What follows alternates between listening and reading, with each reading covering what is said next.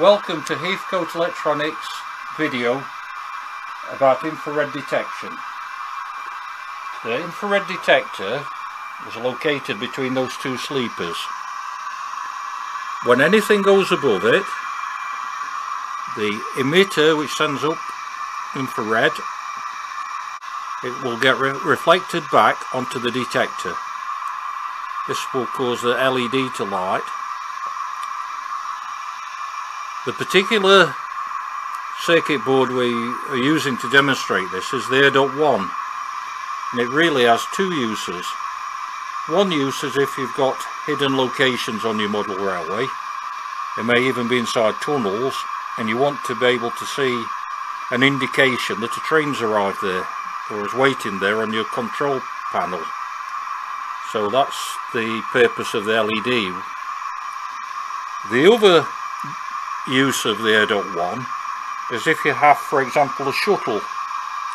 So when the train runs towards the end of the track, you want to be able to tell the shuttle board via the IRDOT-1 the train's arrived there, so the train stops and waits before going back again. This is the IRDOT-1. The IRDOT-1 is the first product I designed for Heathcote Electronics. IRDOT stands for Infra-Red Detection of Trains. This is probably the simplest infrared detector we make. The terminals on the IRDOT-1 are numbered. They're numbered 1, 2, 3, 4, 5, 6. Connect the power, connect 1 to positive, 6 to negative. You can also connect to 16 volts AC, but it works very well off 12 volts DC.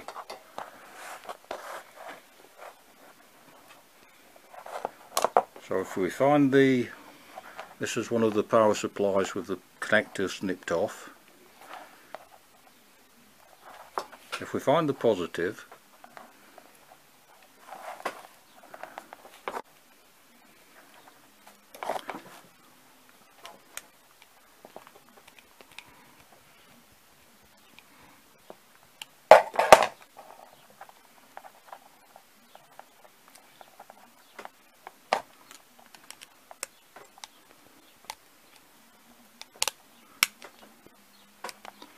I'll plug the power in, on. Watch the LED. When an object gets near it, it lights up. So that's my hand reflecting the infrared back. If I get a wagon, the underside of the wagon does the same thing. Now this fits underneath the baseboard, and the emitter and detector go just beneath the sleeper level. So I get a piece of, just to show that this works with N-gauge as well, it's a piece of N-gauge track.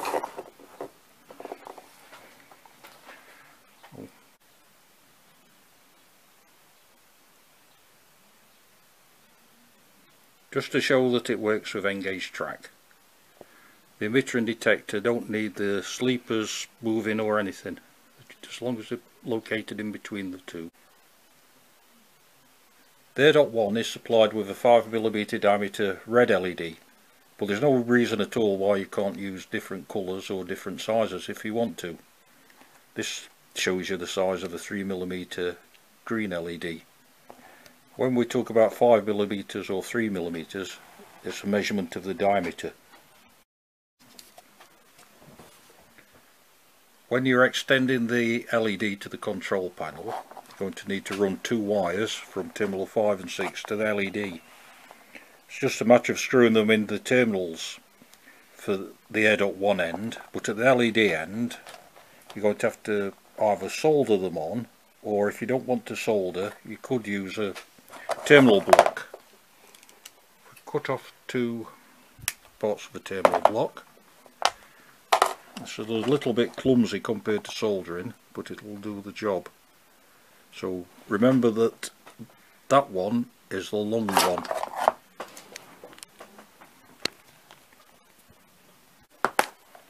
I'll get 2 lengths of wire.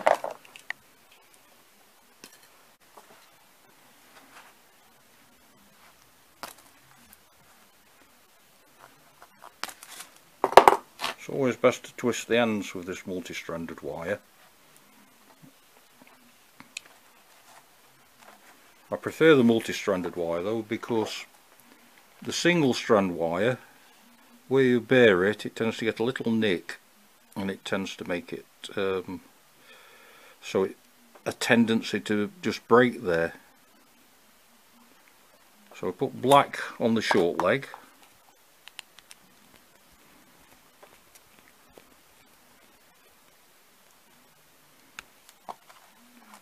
brown on the long leg,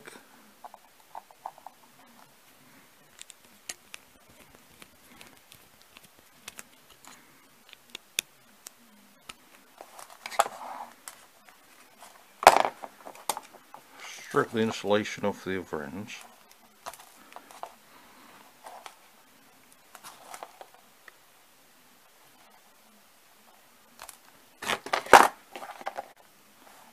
The brown wire goes into terminal 5.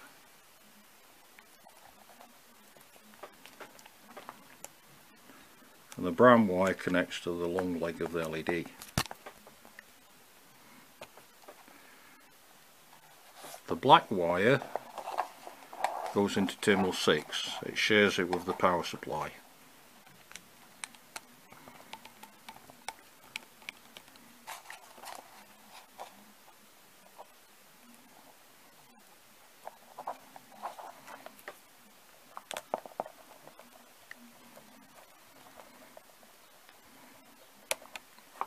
To switch the power back on, you should see something happening.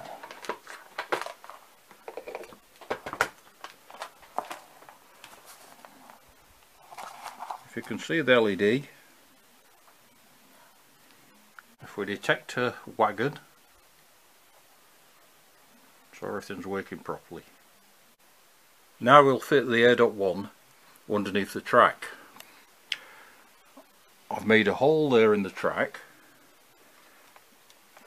Now the baseboard is about 1/2 inch, and the emitter and detector stick up 22mm, which is about 3/4 inch.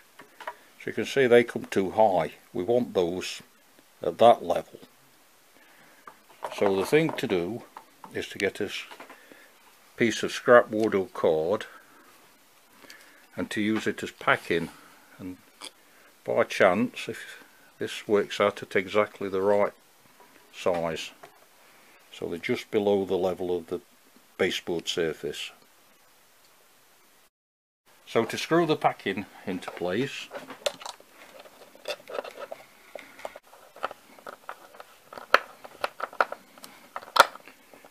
now for the Heathote-1 board.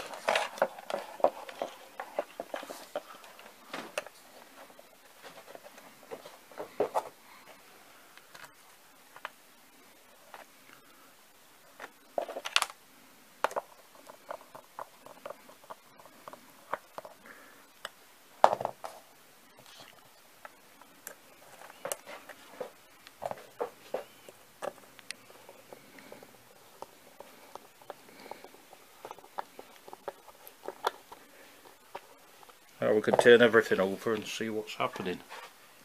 The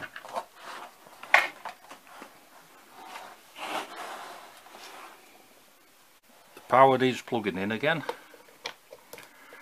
It's always safest to unplug the power or disconnect the power, because it only takes a wire short into the circuit board and you might do some damage to it. So if a wagon comes along, and there's the LED light straight away. There's the emitter and detector.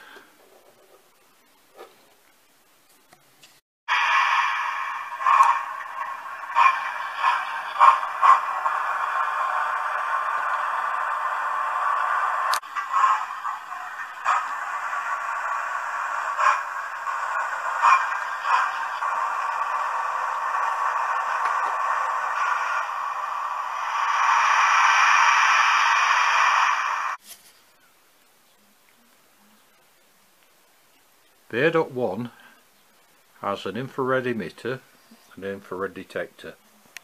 Infrared is emitted out of here, and if anything is above it, like my hand, it gets reflected back onto the detector and the LED lights. To explain what infrared is, if you see a rainbow or you put white light through a prism, you see a spectrum of colours going from red, yellow, green, blue, violet. Now, this spectrum carries on, although we can't see it with our eyes. After violet, we get ultraviolet, which is a thing that gives you sunburn. Then we get X-rays. Going the other way, before red, we get infrared. Before that, we get radio waves. Now, although we can't see infrared, some insects can see it, and they will see plants, for example, in a completely different way to how we see them. There's also on some mobile phones you can change to infrared. The reason it's used for night vision is hot objects give off infrared, but it behaves very similar to light. So on our infrared devices, that's exactly what we use, and that is sent in the beam and reflected back just as if it was light.